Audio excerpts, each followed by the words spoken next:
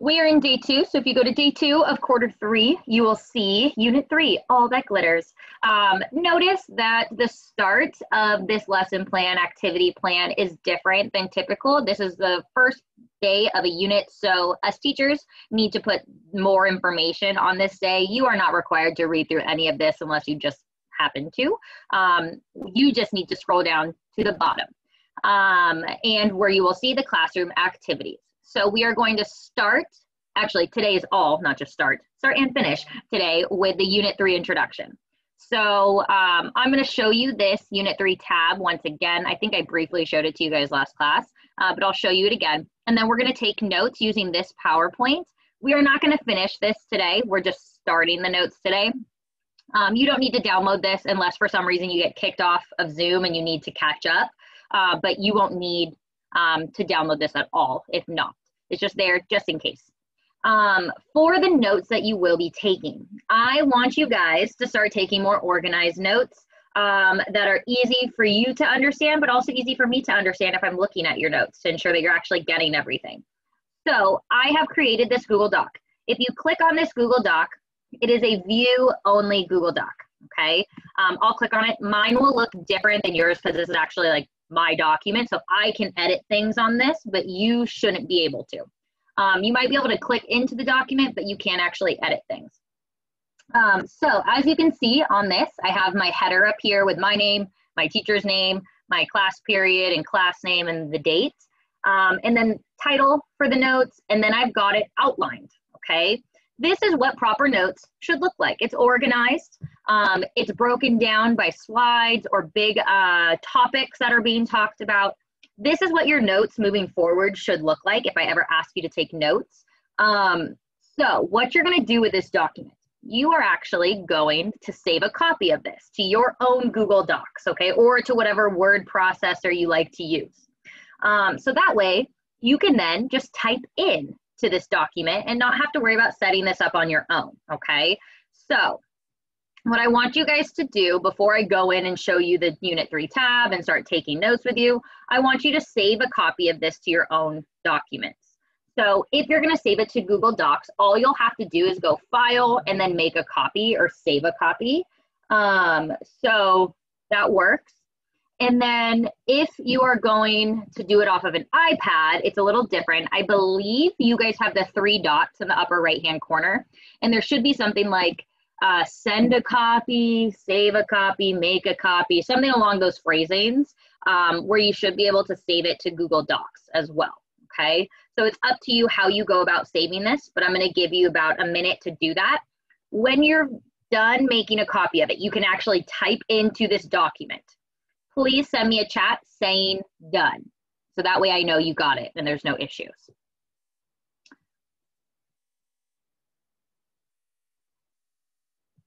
Perfect, I see some people are already sending chats. Wonderful. Thank you guys.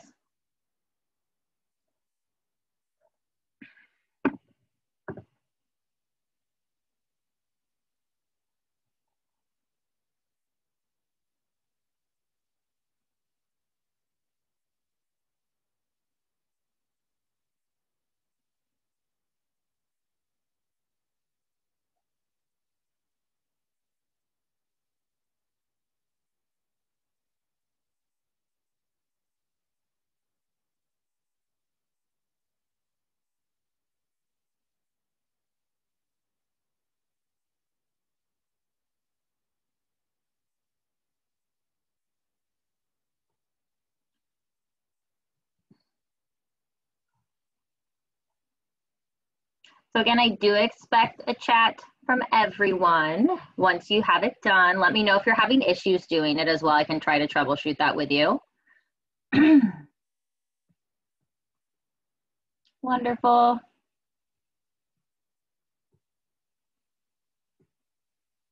So as you guys are doing this, I'll explain. You guys are going to be, like I said previously, taking notes directly on this underneath the titles that I've given you and the format I've given you, and you will be submitting this tomorrow in class, okay? So be aware of that, you will be submitting this.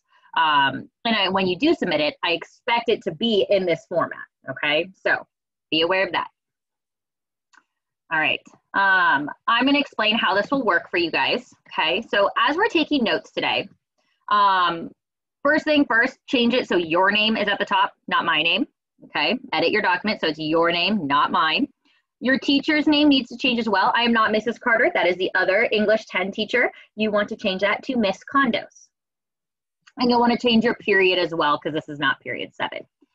If you want to change the date, you can. It is not the 6th anymore. It's the 7th. But that's all you need to change in the header stuff, okay? Which is, I guess, basically every line needs to be changed. So sorry about that. When you guys are going through the notes, I'll tell you when you need to actually edit this outline to add information in. But just so you're aware, the bolded stuff in here with next to the numbers is going to be like titles of slides, okay? Or big topics that we're covering. So you can see there are going to be 5 main things that you're taking notes on. Underneath each bolded section is a tabbed in section. So you'll have A, B, C, and then those are different points that are going to be made on the slide. This is a great way to take notes and actually have outlines. So that way you are organizing the information in a manner that actually works well with your brain, okay? You can see there's certain places where it's tabbed in again. So this is like when there's definitions or I'm giving you a question and then you need to answer that question. So that's basically how this will work. We will more than likely get through number 3. If we don't, that's okay. You don't have to move ahead. You don't need to do anything for homework. You don't have any homework. It's just doing what we're doing in class and that's it, okay? Now, if you fall behind in class, you aren't able to answer one of the questions, you're not able to get a definition, or you missed one of these up here, then you are going to have to go back into that PowerPoint I linked in Moodle and fill in what you didn't get. But you are not required to do more than what we did in class. We are finishing it tomorrow, okay? So I'm going to pull up the actual PowerPoint that we're working with, and we're going to start. The first couple of slides you are not taking notes on, so don't even worry about it, okay? You can just listen during this time, okay? Give me a thumbs up if you are ready to go. You have your document set up, you feel good, you know how to type into it, all that stuff. All right, wonderful. Thank you guys for responding with your thumbs, appreciate it. Okay, perfect. So this unit is called All That Glitters. And we are going to jump right into it, okay? So objectives for this unit. We have some skills that we're going to be continuing. There are about 4 of them, and then we have about 4 new skills that we're going to be gaining over the course of this unit. So previous semester, we talked about characterization. We identified indirect and direct, and we started analyzing that. We're going to continue doing that. We started talking about themes. We're going to continue talking about them, analyzing how they're created, what they mean. We started talking about main arguments of articles and the evidence that actually is used to support that. So we'll keep doing that, keep identifying those things. And we're going to keep working on connecting texts and how they all relate to each other, okay?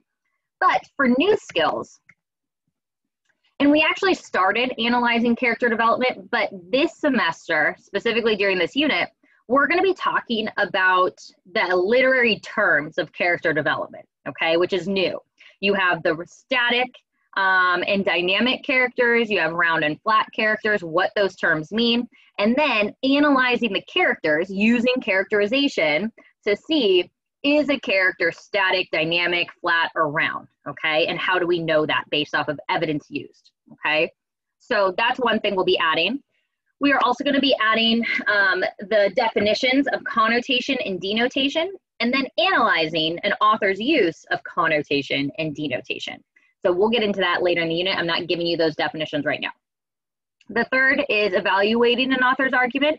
So previously we identified that argument. Now we're going to actually evaluate it. Is it logical? Did they use good evidence? Do they need more evidence? Did they explain themselves well? Did they actually get across the point that they were supposed to? So now you're actually kind of moving into like critiquing that stuff. And then the last is we're going to start looking at some visual text as well. So pictures, videos, and analyzing those things. Okay. So these are our new skills. They'll be kind of sprinkled throughout the unit, depending on what type of text we're working with. Okay. Now, the text that we're actually going to be reading, you have nonfiction text and fiction text. The nonfiction are going to be 2 articles. One is called Ads May Spur Unhappy Kids to Embrace Materialism. And the second is My Possessions, Myself. So those are going to be the articles. We're going to get to the articles at the end of the unit. The beginning of the unit will focus on these 3 fictional texts. The first is called Avarice. It is a poem by Yusuf Komunyakaa. The second is a short story called The Necklace by Guy de Maupassant. And then the third is a song by Macklemore. They called Wings. Okay, so these are the texts we're going to be working with. We'll get to them one by one. The first one we'll be working with is the poem Avarice, and then we'll move into The Necklace, then it will be Wings, okay, and then the articles. All right, this is where you start taking notes. You pull up your Google Doc, okay? The first number on there, the first bolded title, is going to say like big questions or big ideas, something like that, okay? And then it has underneath it, question 1, question 2, question 3. Here on this slide, these are 3 questions that we're going to be focusing on over the course of this unit. Our goal here is to answer these eventually, or at least come to a new or deeper understanding of these questions, okay? Your job on your notes is to actually type up these questions. So where it says question 1, you're going to say, what drives our passion for material things? Question 2, you'll write out that one. Question 3, you'll write out that one. If you're like, I don't know what you're talking about, Ms. Condos, show me. If you go in to this actual Google Doc that you created, you'll see question 1. You're going to delete that word question 1, and you're actually going to type into it, okay? And type that first question. Same thing for 2 and same thing for 3, okay? So while you guys are typing, and I'll give you an extra minute after I finish talking, I'm going to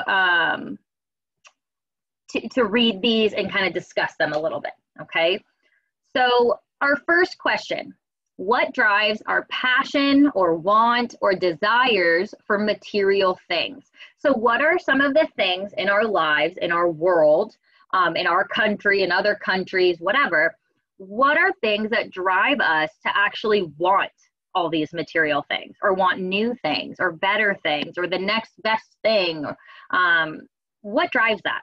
What are the factors that make us actually feel that need? And then number 2, what do our possessions actually reveal about us as individuals, okay? Or as an overarching society? So we're gonna take a look at even our own lives and think, okay, I have this iPhone. Okay, great. I like my iPhone, but there's a new iPhone out, right?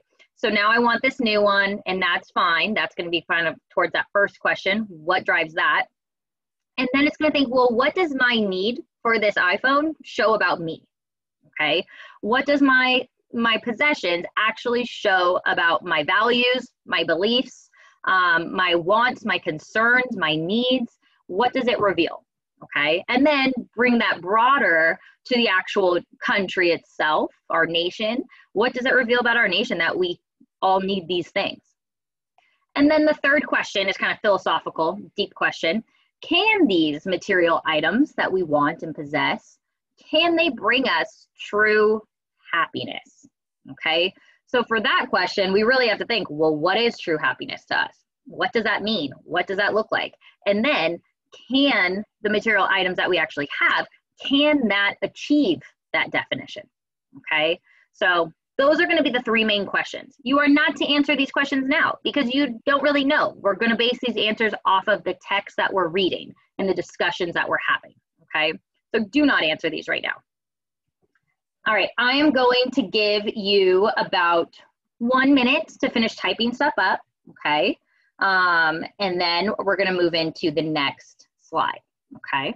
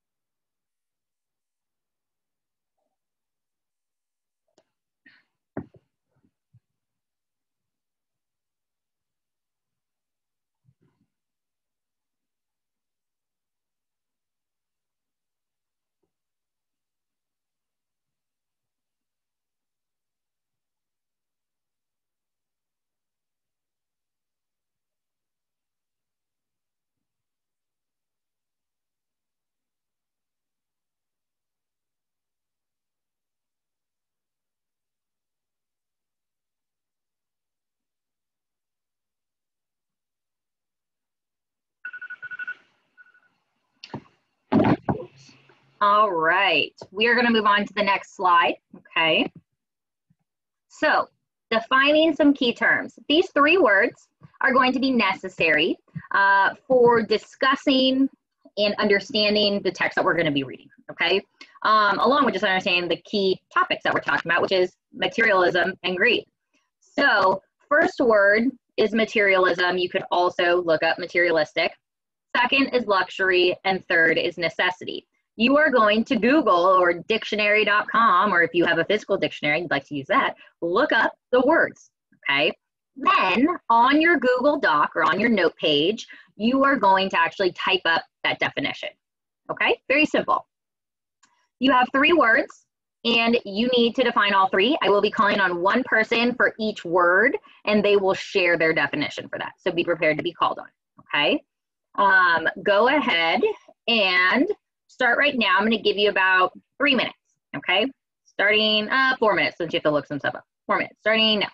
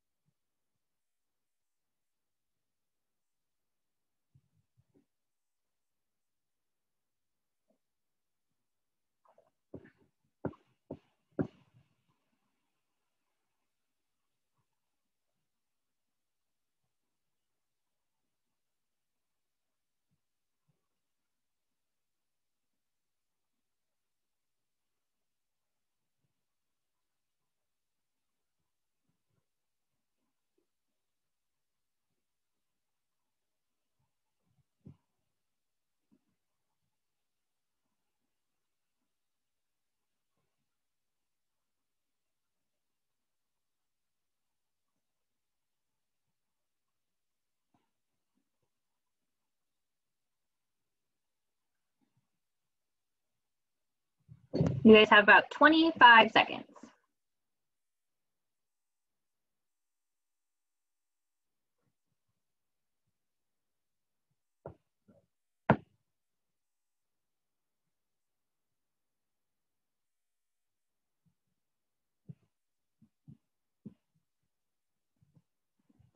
All right, let's go over these words. I'm going to call on one person per word, okay? So let's start with materialism. Oops, I already gave it. Okay, materialism or materialistic. Let's hear from, let's see, Connor. Connor, can you give us the definition for materialism / materialistic? I got a tendency to consider material possessions and physical comfort as more important than spiritual values. Very good. Yes, that is the exact same definition that I have on here for materialism. You could have also said for materialistic, excessively concerned with material possessions or money-oriented. Either of those definitions are fine. They will both help you with reading the text over the course of this unit, okay? And we're going to see, specifically in the short story that we're reading, or we're going to be reading shortly, materialism is huge in that. And it's going to be one of the topics that our theme is going to revolve around, okay? So first, understanding what that word means is very beneficial because that'll actually help you explain or analyze the text.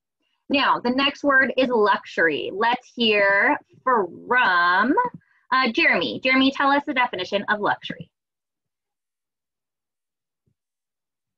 My definition of luxury is the state of great comfort and exaggerated, extravagant living. Okay, very good. So you have something that is adding to your pleasure, to your comfort. It's making you live a nice life, an excess life, but it's not actually necessary for you to live. It's a living condition of abundance, basically. So if you add something like my definition or like Jeremy's definition, you are good for that, okay? And the last word is necessity. So let's hear from Giselle. Giselle, what is your definition for necessity? I said it's the fact of being required or indispensable. Okay, so basically meaning it's an item or thing that is indispensable, or you cannot do a task, you cannot live without that thing, okay? It's an urgent need or desire, in other words. So if you have anything along those lines, you have a perfect definition for necessity. And those two words, luxury and necessity, will come into play when we're talking about the short stories, the poem, the song, the articles. It's going to come into play no matter what. So these are great words to have moving into this unit, just so you can use them, not only in your own writing, but in the discussion too that we're going to be having. So the next slide is going to be some discussion questions or reflection questions, okay? So what you're going to do on your notes document, you are going to respond to these first two questions. I'm going to share that document with you so we can look at it real quick together. Number 3 is reflection questions. This slide that we're about to see has A and B on it, okay? As you can see, the questions are listed for you right here. The next slide will have the following 2. Don't worry about doing these 2 right now because we might not even get to them. So just worry about doing the first 2 right now. It does tell you how many sentences I am expecting. You'll just delete the word answer and then actually type your answer into it. Don't worry about your answer being super philosophical or super well written, best vocabulary. Just answer the question, okay? Very simple. So the first question is, what is the difference between a want and a need, okay? That could be you actually defining those words or just comparing or contrasting those words. It's up to you how you go about it. Number 2 is it wrong to want more than what you have or more than you can afford? And to explain that. So why might it be wrong? Why might it not be wrong? What are the benefits or the consequences of possibly wanting more than what you have or more than you can afford? For this question, you could give examples if you'd like, if that helps you explain your thoughts. There's definitely examples of both it being wrong and it being okay. So you can go either way with that. But I will be calling on some people for each of these questions. So be prepared to be called on, okay? I'm gonna give you about 4 minutes. So I'll set a timer for 4 minutes, starting right now. A need is something that you can't necessarily live without. Exactly. So very similar to probably what a lot of you guys put in there. A want is something that you would like to have, but it's not necessary to either completing a task or just living. While a need is something that is necessary. You have to have it. It is required. Now, Maddie, I'm going to ask you the same question or ask you another question to build off of this real quick. So when we talk about what we want and what we need in our day-to-day lives, and you could think about yourself for this, or think about friends, family, what you see in movies, TV shows, or whatever, do you think that we always use these words properly when we talk about material items and what we need and what we want? Or do you think that we tend to confuse these words? I think we tend to confuse them, and we say like we need certain things even though we just want them, or oh, we just want something, but in reality we need it. And I think we confuse them depending on like where we are. Yeah, and especially like in our country specifically, like we are much more privileged than most countries. And when we say we need something, it's like, oh, hold on. No, you probably just want that a lot. And it's getting kind of confusing for you to understand that. So over the course of this unit, I really do pose the challenge to you to, when you're saying that you want something or need something, really think, are you using the proper word? Like, do you actually need that? Or do you just want it? And then sometimes that helps us reevaluate, like, okay, maybe I don't have to spend this money right now, or maybe I don't have to push as hard for this right now. Maybe I should be valuing something else. Kind of think about it as you're speaking in your day-to-day life, or you're talking to your parents, or you're talking to your friends, or even talking to yourself about stuff. Question that, like, are you using the proper word for that? Now, number 2, is it wrong to want more than what you have or more than you can afford? And to explain your thoughts. So let's hear from Randy. Randy, what is your answer to number 2? I said that it isn't wrong to want more than what you want or you can afford, as long as you don't start jeopardizing your needs. So like, you wanted like a Ferrari, like Okay. it's fine as long as you don't like go into debt for it and start like losing your home and things that you like. Right. And that's honestly like how, if you guys know, or have at least heard about the Great Depression, right? Like that's kind of how that started. When people had the ability to use credit cards, they could actually finally get everything they wanted. But then not realizing that you're actually hurting other aspects of your life. You might be going into debt. You could get something taken away from you because of that debt. That there's consequences sometimes to wanting more and actually going after that want. All right, let's hear from Savannah. Savannah, what is your answer to number 2?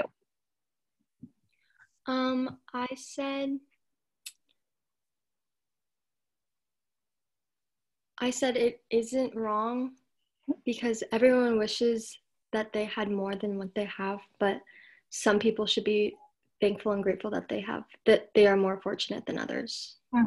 Yeah, it's human nature to want more, right? Like that's how progress happens. That's how people achieve their goals, is by wanting more and setting that as a goal for themselves. But it's also important, like Savannah said, to appreciate and understand that what you already have is sometimes better than what other people have. And like, at least you have blank, right? So remembering that your spot might not be all that bad, but it's totally okay to want more and to achieve more.